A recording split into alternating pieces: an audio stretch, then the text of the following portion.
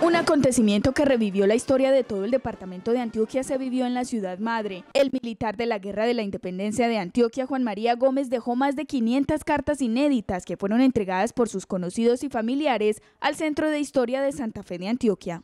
Cartas relacionadas con el trabajo de él. No hay ninguna de carácter familiar.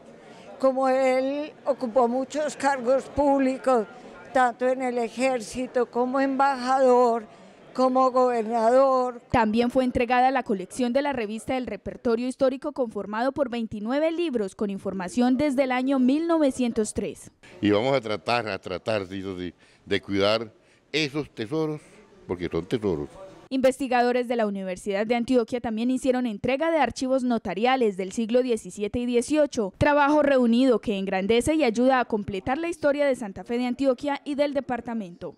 En conmemoración a este día histórico se le rindió un homenaje al fundador de la ciudad madre, mariscal Jorge Robledo, a través de una ofrenda floral. Informó para Teleantioquia Noticias Vanessa Urrego, conectada desde el municipio de Santa Fe de Antioquia.